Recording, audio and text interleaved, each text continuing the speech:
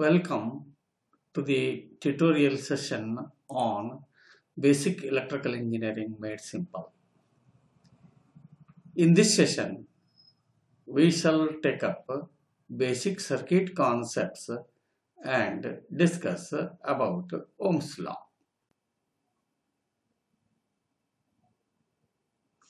Friends, do you know that Dr. Georg Simon Ohm was a famous German physicist best known for his theory of electricity during the period 1789 to 1854.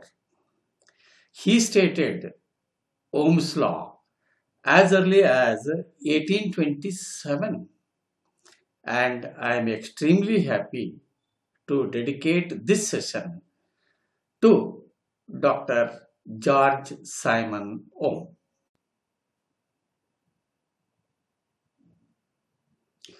Before we discuss about Ohm's law, we shall define an electric circuit.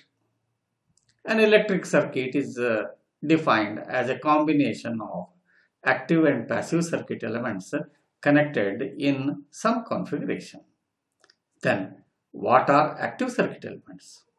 Active circuit elements are those which are capable of delivering energy.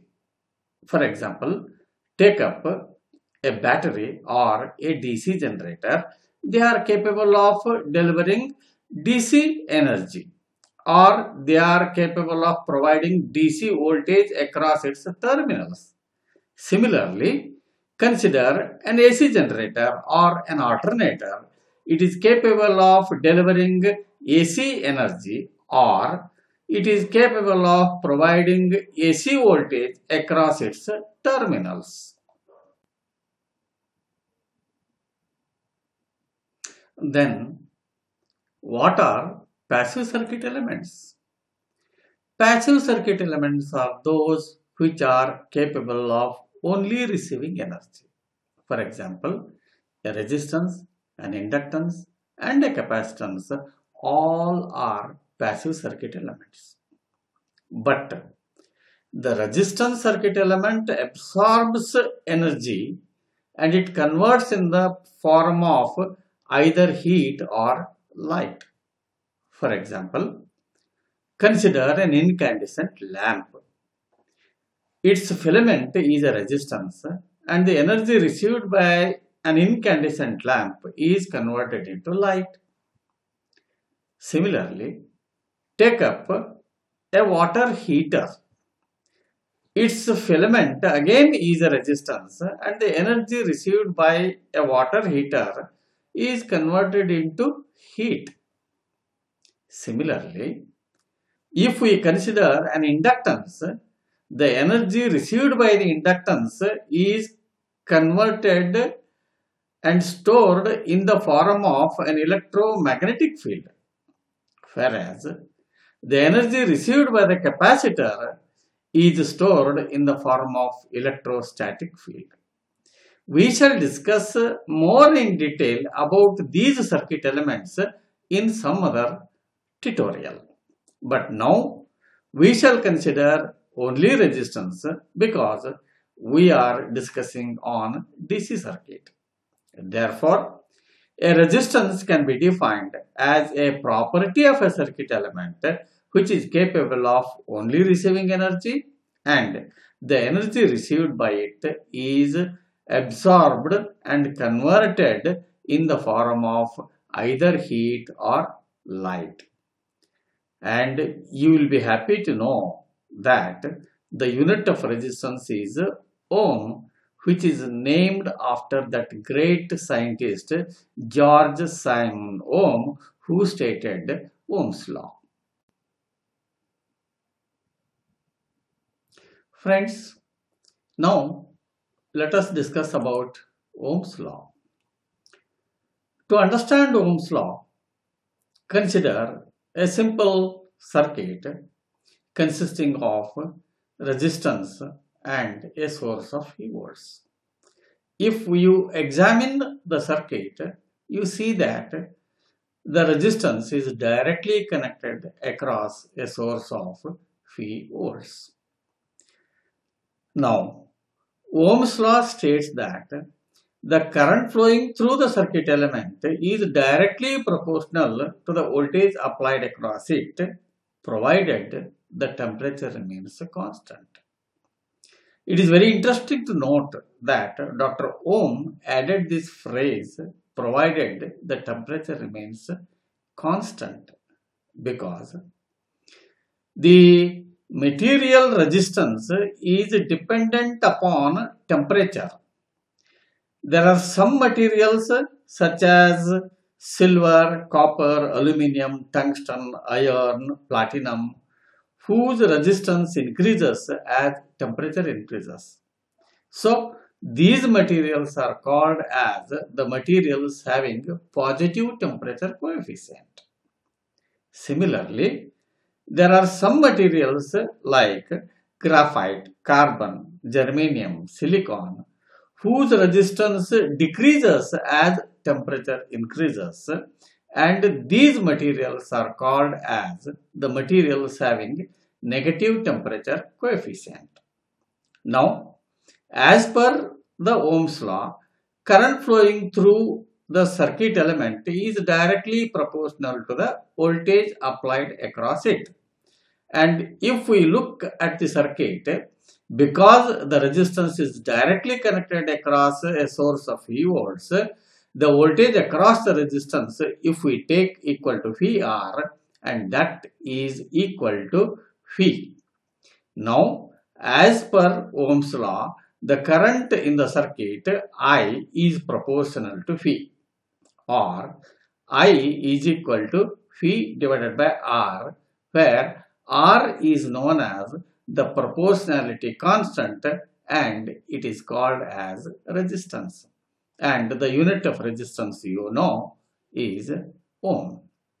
Now, the equation that we have got by Ohm's law, which is I is equal to V by R, will generate two other forms of equations. One, V is equal to I into R, and R is equal to V by I. So, these three equations which relate Ohm's law, or which relate the voltage and current flowing through the circuit element, can be used depending upon what the parameter we know in the circuit. Friends, it is very interesting to note that the Ohm's law can be represented in a graphical form. To understand this, consider the circuit shown in figure 1. A voltage source is directly connected across the resistance, and terminal A is at a positive potential and terminal B is at a negative potential, or point A is at a higher potential compared to that of the point B. And if you look at the direction of the current which flows from A to B, the meaning is, in a circuit element, a passive circuit element like resistance, the current flows from a higher potential point to a lower potential point. And the polarity of the voltage across the resistance is such that the point A is at a higher potential and point B is at a lower potential. Current flows in the clockwise direction. Now, if you consider the figure B, wherein the polarity of the source is reversed, so the direction of the current also is reversed. Of course, here also the current flows from a higher potential point to a lower potential point, because B is at a higher potential and A is at a lower potential. Now, there are two parameters of different polarity. For example, the polarity of voltage of figure 1 is opposite to that of figure 2. Similarly, the direction of current in figure 1 is in a direction opposite to that of the current in figure 2. So, to account for this aspect of change in polarity and change in direction of the current, we shall assign sign for the polarity and the direction of current. For example, in figure 1, let us assign the voltage polarity as plus V and the current polarity, which is in the clockwise direction, as plus I.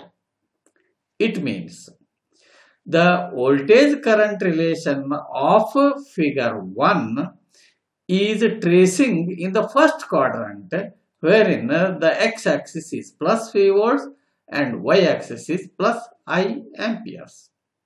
Similarly, in comparison with figure 1, if you consider figure 2, the polarity of voltage is minus V there and the direction of current is minus I.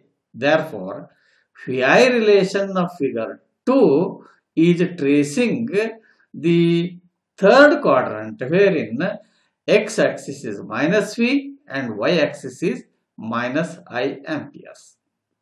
Now, you understand that the Ohm's law is applicable to a circuit wherein the resistance of the circuit element remains constant. So, a constant resistance is nothing but the reciprocal slope of the line. If you find the reciprocal slope of the line represented, you find that that is equivalent to resistance. And you also know that if the line relation is a straight line, the slope remains constant at all points. Therefore, the VI relation of figure 1 and figure 2 is a same, say, straight line passing through 0, tracing in the first and the third quadrant, because the value of the resistance in both the circuits is considered to be same and is constant. Therefore, we can conclude that according to Ohm's law, VI relation is a straight line passing through 0. Is it not interesting?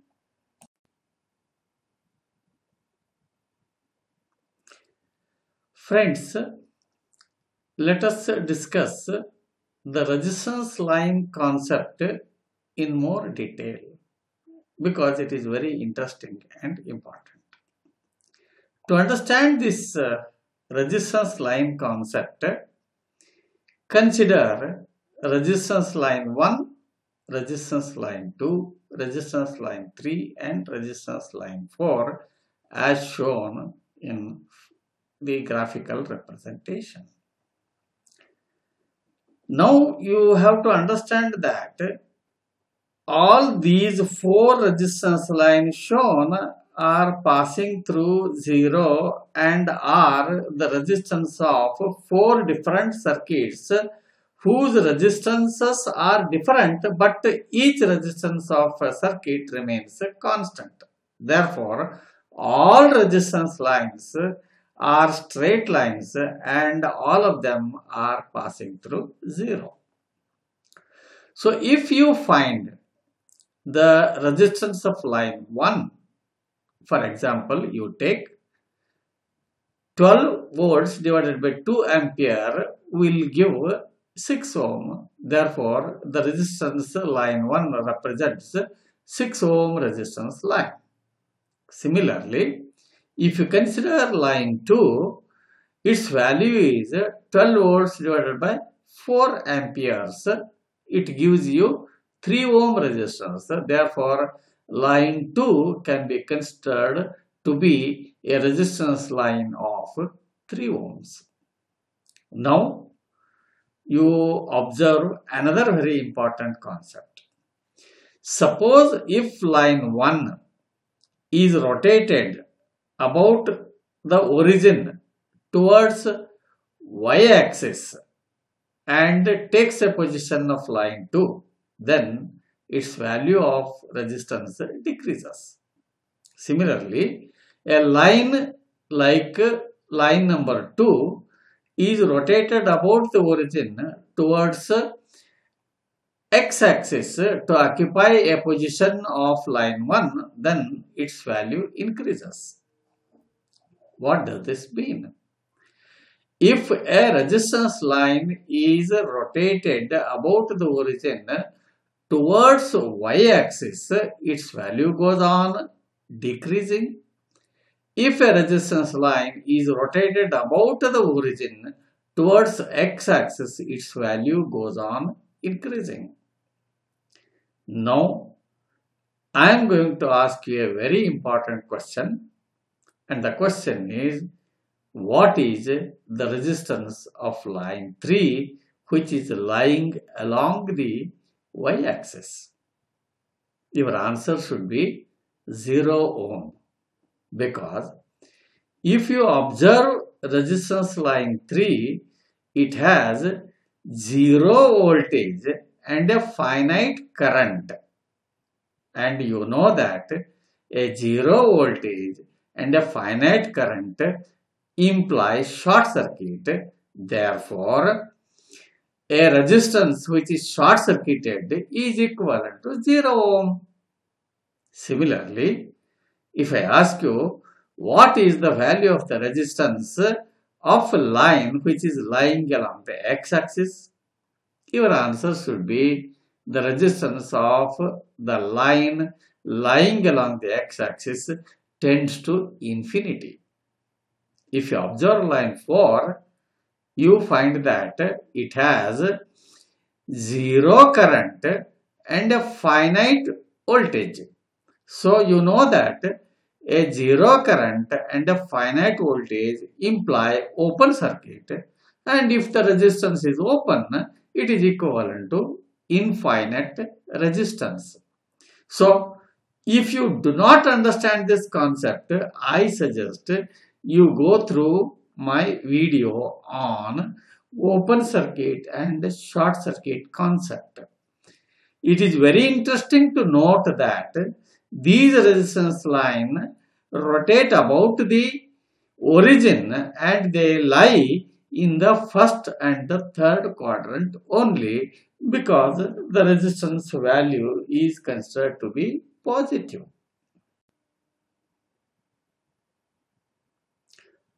Friends, now we have arrived at a point of conclusion. Of course, the first conclusion is the statement of Ohm's law. The Ohm's law states that the current flowing through the circuit element is directly proportional to the voltage applied across it, provided the temperature of the circuit element remains constant. According to Ohm's law, the VI relation is graphically represented by a straight line passing through 0 on XY coordinate axis.